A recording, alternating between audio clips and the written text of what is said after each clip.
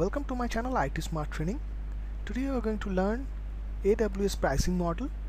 If my video is informative, please like the video and subscribe my channel, and don't forget to press the bell icon to get more up to date. So let's start today's video, AWS Pricing Model.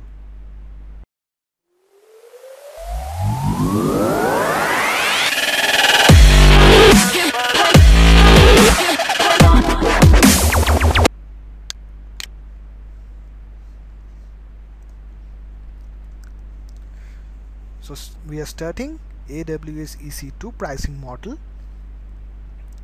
So in my previous video I show you some topic like how to create EC2 instances, how to create EC2 Windows instances, Windows Linux instances, and how to create AWS free tier account.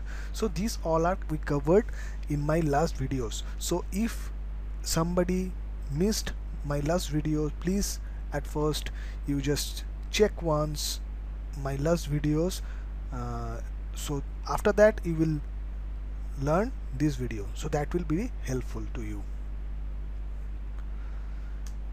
So in Amazon EC2 instances pricing model, the first is Amazon EC2 is a free to try. So Amazon provides you 1 year free tier subscription to access some services, and there have some limitations we already discussed in my last video, like you can run your EC2 instance around 750 hours per month, so this kind of thing. So EC2 is a free to use for testing purpose or some lab purpose, so you can use free tier application. So but there are 5 ways to pay Amazon EC2 instances, and we show you in my last video that there are some instances, or there are some templates where if we create that EC2 instance, so we have to pay Amazon. So that instances are several types.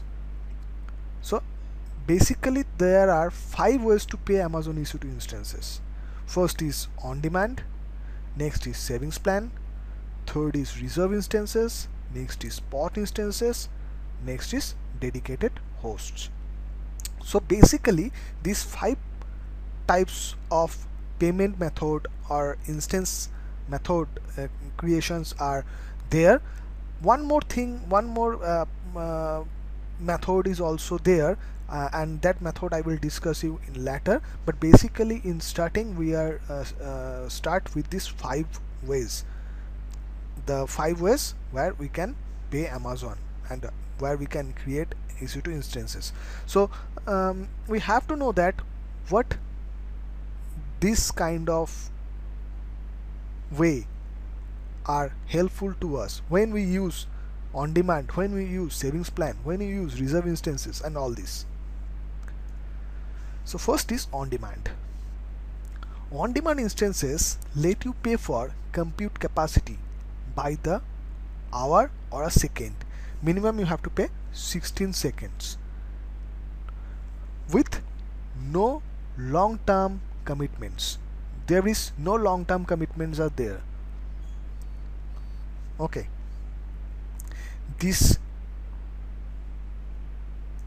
frees you from the cost and complexities of planning, purchasing, and maintaining hardware, and transform what are the commonly large fixed cost into much smaller variable cost. So on demand instances are basically used actually for the lab purpose actually. Okay, and you can also use that instances in long term. Okay, so this is the all about on demand instances. So on demand instances are recommended for first users that preferred the low cost and flexibility of Amazon EC2 without any upfront payment or long-term commitment. So there is no long-term commitment you have to provide, but you can use the long-term process. So there is not a fixed rule to you don't use that instances in long term. So next, the applications with the short-term, spiky or unpredictable workloads that cannot be interrupted. So this is a very short term, I told you, and we are basically use this kind of on-demand instances for my testing purpose. So next point is application being developed or tested on Amazon EC2 for first time. So that's why we use the on-demand instances. Next is savings plans. Savings plans is a flexible pricing model that provides savings of up to 72% of your AWS compute uses. This plan savings you the 72% of your AWS compute uses. This pricing model offers lower price on Amazon EC2 instances uses and regardless of instances family, size, OS, tenancy and AWS region, and also applies to AWS Fargate and AWS Lambda users. Savings plan offer significant savings over on demand. Just like EC2 reserve instances, in exchange for a commitment to use a specific amount of computer power. It is measured dollar per hour, and that particular price is mentioned when you are selecting your instance type in AWS, and I will show you shortly. And this is used for minimum 1 year or a 3-year time period. 3-year time period. So you can sign up for savings plan for 1 or 3-year term. Easily manage your plans by taking advantage of recommendations, performance reporting and budget alerts in the AWS Cost Explorer. You have to create this savings plan where you can get your recommendations, your performance reporting, your budget alerts. All these are shown in your AWS Cost Explorer. This is a very advantageable plan, and you have to use this plan minimum 1 year. So you have to pay a lump sum amount for 1 year, and the instance is yours. Next, reserve instances. So reserve instances provided you with a significant discount up to 72% compute to on-demand instances pricing. In addition, when reserve instances are assigned to a specific availability zone, they provide a capacity reservation, giving you additional confidence in your ability to launch instances when you need them. So this is the very vital point of reserve instances, that is capacity reservation. So what is capacity reservation? Suppose you are creating a on-demand instances in Amazon EC2 in a something zone, availability zone. Okay. So for somehow your VM is power off state for your bill saving purpose, and after 2 days you need that VM to start. But in the meantime, the Amazon have a lot of traffic experience and lot of resource experience, so that all resources are consumed because all of the client can access that Amazon EC2 at the same time. So resource is consumed. In that way time, if you start your VM, if all resources are consumed, so you have a pop-up message that is the resource is unavailable. Please try again later. Because all resources are already consumed. So how they give you resource? So after few times, maybe 1 hour, maybe 2 hour, it depends. When all resources are stabilized, then you can start your VM, then the VM will start up properly. Your VM is not start properly, that doesn't means your all the data of that VM is deleted. That is not happened. But your resource, means your CPU, your RAM uses of the Amazon AWS services is consumed. That's why that VM is not start. Savings plans also offer significant savings on your Amazon EC2 cost prepared to on-demand instance pricing. With savings plan, you make a commitment to consist usage amount. Measure something USD per hour. This provides you with the flexibility to use instances configurations that best meet your needs and continue to save money. Instead of making a commitment to a specific instance configuration. Okay. Next, a spot instances. Amazon EC2 spot instances let you to take advantage of users EC2 capacity in the AWS cloud. Spot instances are available at up to 90% discount compared to on-demand prices. This is a big discount. This is a 90% discount compared to the on-demand instances. If I have to pay in on-demand instances, that is $100, so in spot instances we have to pay only the $10. We have get discount 90%. You can use spot instances for various stateless, fault tolerance, flexible applications such as big data, containerized workloads, CI/CD, web servers, high performance computing, and test and development workloads. Because spot instances are tightly integrated with AWS services such as auto scaling, EMR, ECS, cloud formations, data pipeline, and AWS batch. You can choose how to launch and maintain your applications running on a spot instances. Moreover, you can easily combine spot instances with on-demand instances, RIs, and savings plans instances. RI means reserve instances. Reserve instances and saving plan instances to further optimize workload cost with the performance.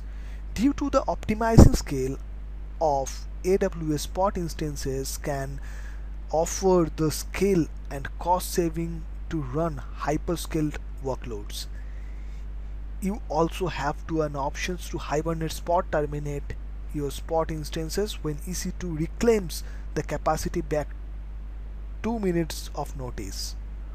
Only on the AWS you have easy access to unused compute capacity at such massive scale, all at up 90% of discounts. Understand? So basically its spot instance are running on a bet. So you have to request a bet. So I giving you a per instance, I giving you $1, somebody is giving you the $2, so the instance is give it to that man who is giving $2. So there is a betting process is over here, and the spot instances are basically some of the instances which is or the compute capacity, like servers are inside the Amazon EC2 which we are not using. So in that instance, that resources are selling by Amazon with the spot instances with the betting process. So sometimes you your instances you are win in the bet, so your instances is running. So within a 2-minute notice, the Amazon will get back that instances. Why? Because somebody is giving a better prize money or better betting rate for that resources. So for that, suppose I win the bet and I give it a $2 for that instances to AWS. After few hours, somebody is giving that resources for $3. So $3 is much higher.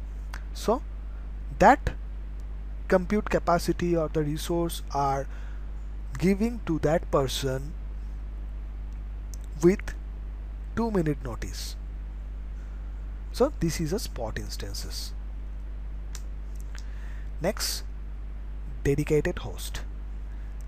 Amazon EC2 dedicated host allows you to use your eligible software license from vendors such as a Microsoft and a Oracle on Amazon EC2, so that you get the flexibility and cost effectives of using your own license, but with the resiliency, simplicity and the elasticity of AWS.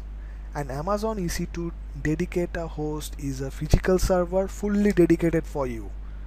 There is a physical server which is fully dedicated for you, so you can help address corporate complaints requirements.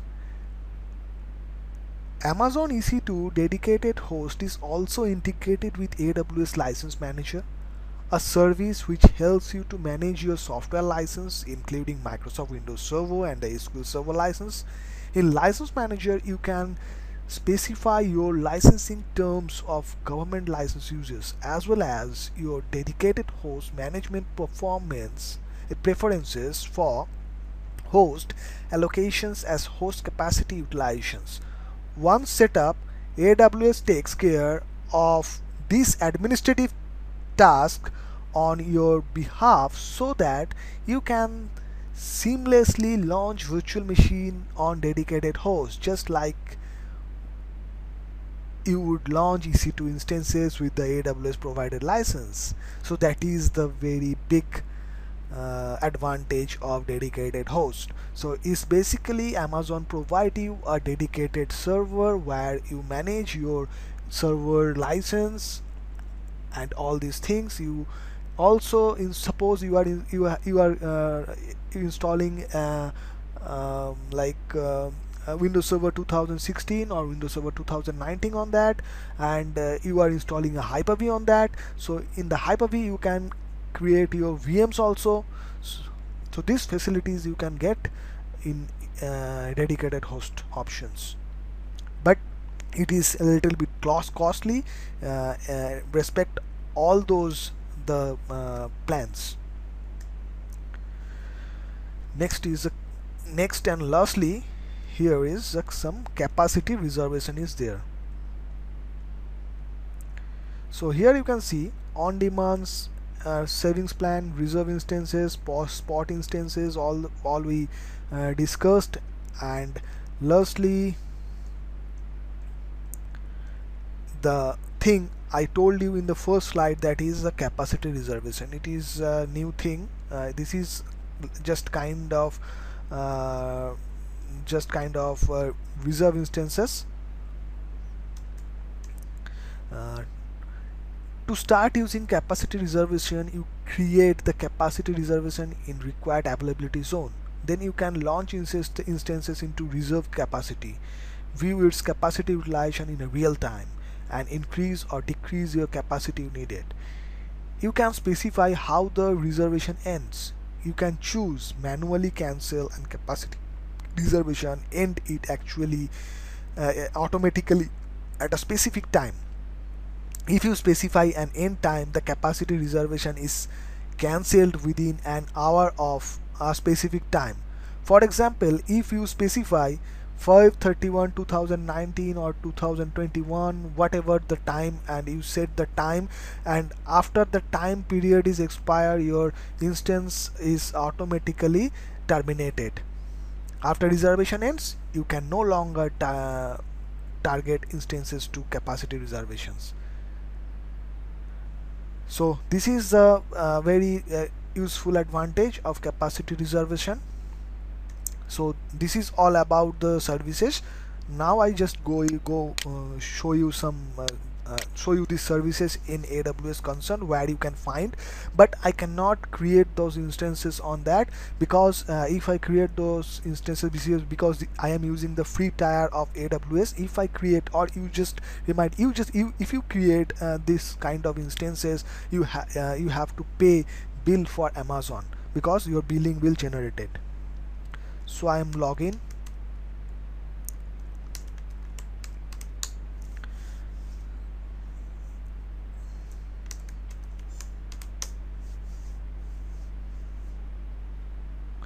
It's login. Here you just find EC2 over here.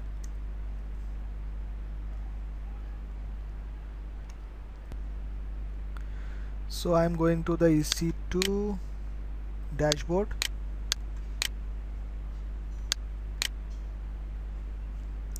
In your left hand side under instances, you can see those options, which is spot instances, savings plan, reserve instances, dedicated host, and capacity reservations. So now I just on-demand instances as these instances. When we create these instances under instances, these are all are the on-demand instances, and we already created on-demand instances in my last video with the Linux and Windows operating system. So next I go to the spot instances. When I click a spot instances, a page will pop up. So here we have to request a spot instances over here. Just click on the request for a spot instance. So now you have to select what kind of instances, what type of tasks you have to do: load balancing workloads, or big data workloads, flexibility workloads, or the defined durations workloads. Then you have to create your instance types over here, sorry, instance template. If you don't have template, so you can create template over here. Then you have to select your AMI, which operating system do you want to need. You have to select the network, you have to select the availability zone, and you have to select the key pair over here. So all these completions you have to request for the spot instances to the Amazon. So I'm back, so I'm not requesting Amazon for spot instances. Go to the savings plan.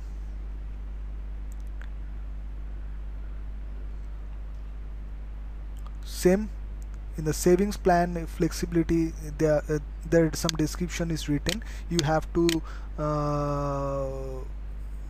purchase 1 year to 3 year term and conditions. You have to purchase a saving plan, so you have to click purchase saving plan from here. Just click on a purchase saving plan. Then a cost management page will open.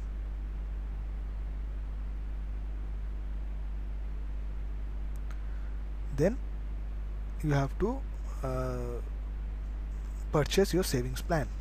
So I am not configuring over here, so just go to the next option, that is reserve instances. On the reserve instances, you have to purchase reserve instances. Then you have to select, I am selecting suppose Windows with SQL standard. Tenancy is default, or you have to select the dedicated tenancy. I have select default. Offering class any, instance type you have to select so many instance type. I will create a separate video for the instance type. So you can select T2X large instances. Term 1 month to 12 months, 12 months to 36 months. Two options are available. Select payment option, you can select and search. No reserve instances found with this configuration. So I just select another Linux Unix, search. You can see these are the instances, reserve instances are showing over here. So here you can see the effective rate per hour and the upfront price $1,162 per year. So you have to add to cart and purchase. I just go back.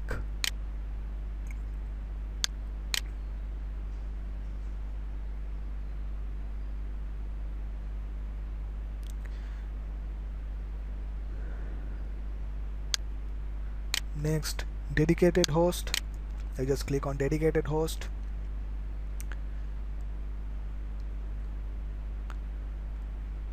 So same, allocate dedicated host. So here you have to fill all these things. Here the tag, here the instance family, all the instance type. Here is also mention your capacity of CPU, RAM, all these things, and then you have to allocate. I just go back. Next, capacity reservation.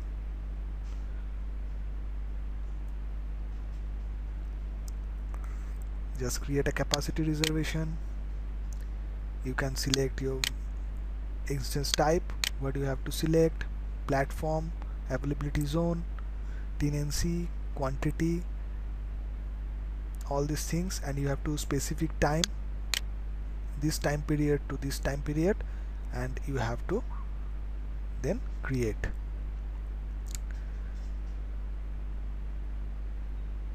So this capacity reservation requests are generated or denied based on the EC2 instances limits and the available capacity. When you create the capacity reservation, you reserve the specified capacity of use. The reserved capacity is changed at the selected instances type, on demand rate, whether an instance is running in it or not. You can also use your regional reserve instances with your capacity reservations to benefit from the billing discounts. So if I select the front region,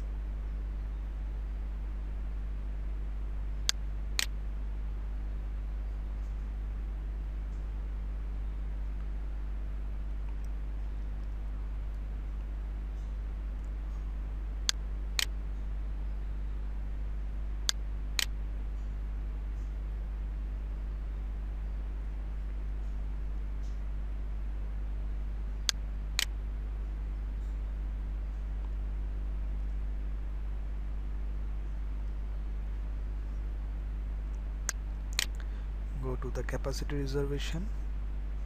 So here you can get other options on that. Maybe it is automatically select the Mumbai. Okay, so this is how you can assign your instances, or you can create your instances with the spot instance, savings plans, any plan you can take.